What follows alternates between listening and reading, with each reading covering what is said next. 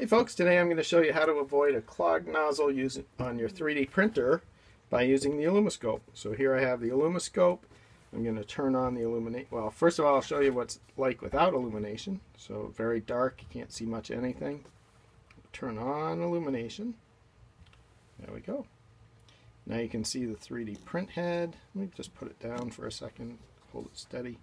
So there's the 3D print head. I can zoom in on it. See beautiful details on it. You can see that it's clean. If I hold it up, you can see that it's clean. You can see right inside. Now the important part. I'm going to take a look at the inside of the 3D print head nozzle.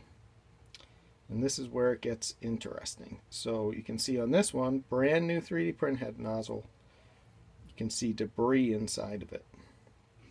And that debris is probably big enough to clog up that nozzle. So in order to avoid the clogged nozzle, I want to clean this out before I use it. So I recommend that you always look inside of even a brand new 3D printer head nozzle before you use it to make sure that you don't have debris on the inside, because that'll cause you endless headaches.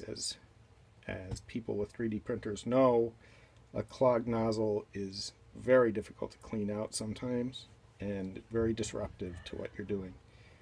Hope that was helpful. We'll talk with you later.